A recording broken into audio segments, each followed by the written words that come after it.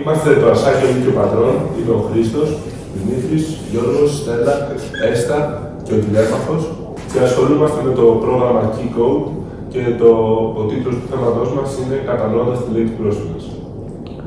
Λοιπόν, για τη συμμετοχή μας στο πρόγραμμα Key Code ψάξαμε έμπνευση στην ποίηση, στη λογοτεχνία, στην τέχνη για να κατανοήσουμε έννοιες όπως πρόσφυγας, μετανάστης, ρατσισμός και ανθρώπινα δικαιώματα. Μας έκανε ιδιαίτερη εντύπωση το βήμα της Warsan Shire, το οποίο επιλέξαμε να δραματοποιήσουμε και το χρησιμοποιήσαμε ως πηγή έμπνευσης για να γράψουμε δικά μας ποίηματα. Αποφασίσαμε να το κάνουμε για να προσπαθήσουμε να μπούμε στη θέση αυτών των ανθρώπων όσο μπορούμε και να ευαισθητοποιήσουμε και το σύνολο με αυτή την πολύ μικρή δράση. Γιατί, τι είναι ο πρόσφυγας? Ωραία. Αρχικά θα ξεκαθαρίσουμε όμως τι σημαίνει πρόσφυγας. Οι πρόσφυγες γενικότερα είναι μια κοινωνική ομάδα η οποία εξαναγκάζεται να καταλήψει τον τόπο τους, την πατρίδα τους και ο κύριος λόγος, η κύρια αιτία που φεύγουν είναι συνήθως ο πόλεμος, είτε για διάφορους λόγους βίας. Οπότε οι πρόσφυγες αναγκάζονται ουσιαστικά με τη βία. Γιατί απειλείται τι? Απειλείται η ζωή τους. Τι δεν είναι ο πρόσφυγας λοιπόν, για να καταλάβουμε. Δηλαδή ο πρόσφυγας δεν είναι μετανάστης. Ο μετανάστης επιλέγει με δική του βούληση να φύγει από τη χώρα του, έτσι ώστε να βελτιώσει είτε οικονομικά τη ζωή του, είτε για να βρει νέες ευκαιρίες. Σήμερα οι εικόνες που βλέπουμε κατά καιρό από τα μέσα μαζικής ενημέρωσης δείχνουν τους πρόσφυγες οι οποίοι φτάνουν στην Ελλάδα ταλαιπωρημένοι να αντιμετωπίζονται από μεγάλο μέρος της κοινωνίας με έχθρα, αντιμετωπίζονται ως εισβολείς και ενώ ήδη έχουν βιώσει κατά τη διάρκεια του ταξιδιού τους τραγικές εικόνες, βλέπουμε ανθρώπους να στιβάζονται σε βάρκες, ανθρώπους να πνίγονται. Είναι δυστυχώς πολλά τα παραδείγματα ανθρώπων οι οποίοι δεν κατάφεραν να φτάσουν στον προορισμό τους και δυστυχώς θαλασσοπνίγηκαν.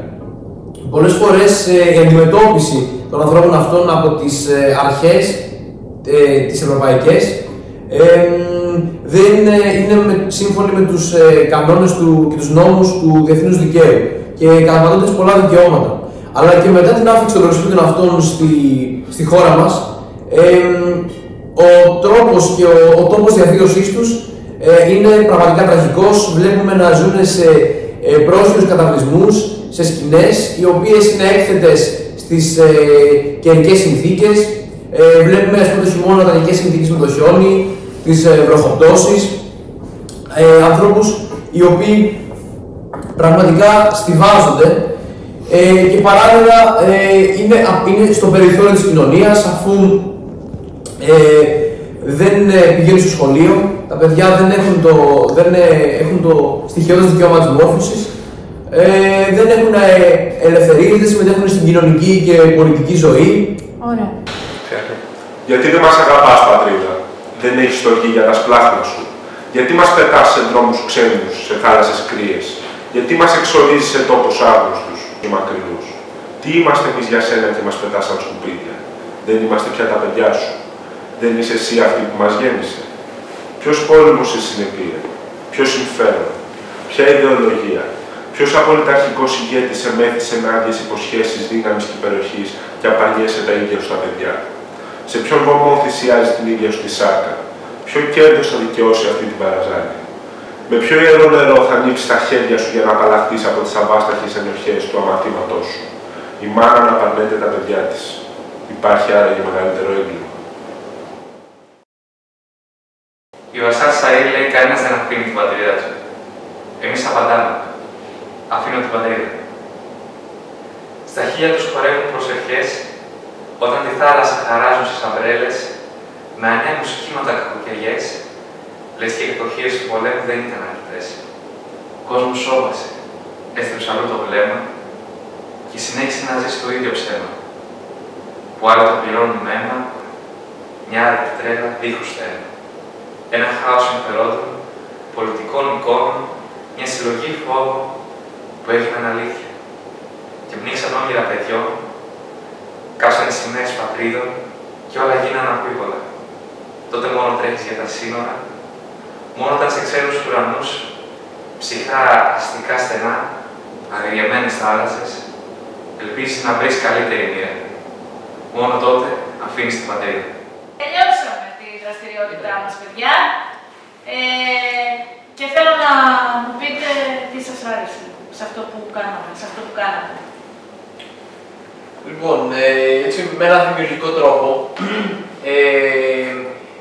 είδαμε τα προβλήματα των προσφύγων, ευαισθητοποιηθήκαμε για αυτό το πρόβλημα, μπήκαμε σε μια διαδικασία να σκεφτούμε διάφορα πράγματα, να αναλογιστούμε κι εμείς διάφορα πράγματα έτσι τη ζωή μας. Ωστόσο, είναι πάρα πολύ δύσκολο να μπούμε στη θέση των προσφύγων, δηλαδή τη λεγόμενη ενσυναίσθηση. Ναι, μπορούμε να νιώσουμε και να προβληματιστούμε, να ευαισθητοποιηθούμε, αλλά ξέρουμε ότι εμείς θα γυρίσουμε ασφαλείς στα σπίτια μας πίσω και ότι δεν ζούμε μέσα στο φόβο και ότι δεν απειλείται η ζωή μας, όπως αυτόν. Οπότε ήταν πάρα πολύ δύσκολο να νιώσουμε και να μπούμε στη θέση τους. Αγγίξαμε δηλαδή τα συναισθήματα, δεν μπορούμε να πούμε ότι τα βιώσαμε σε όλο τους το βάθος. Βέβαια, τα βήματα όλα βοήθησαν πάρα πολύ στην ευαισθητοποίηση και ήταν πηγαίνεις, εννοείται. Ήταν πάρα πολύ βοηθητικά για να κατανοήσουμε πολλά πράγματα γενικότερα για το δράμα που είναι αυτοί οι άνθρωποι. Και θα αποκαλύψουμε στο τέλος το πόσο εμπνευστήκαμε από αυτά. Τι άλλο μας δυσκόλεψε? Προσωπικά και νομίζω και τα άλλα παιδιά, όταν ήρθε η στιγμή να εκφράσουμε κάποιους χαρακτηρισμούς για αυτά που αναφέρονται στο κείμενο, στο ποίημα, πήγαμε άβολα. Καθώς καταλάβαμε την πραγματική έννοια των λέξεων αυτών,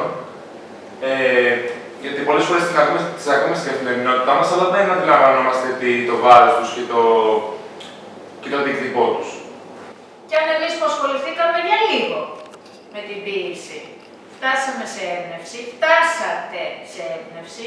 Σίγουρα ελπίζουμε ότι άμα όλο και περισσότερα θα ευαισθητοποιηθούν, ειδικά για αυτό το ζήτημα το προσφυγικό, ότι μπορεί να υπάρξουν δημιουργικές λύσεις που θα βελτιώσουν την κατάσταση.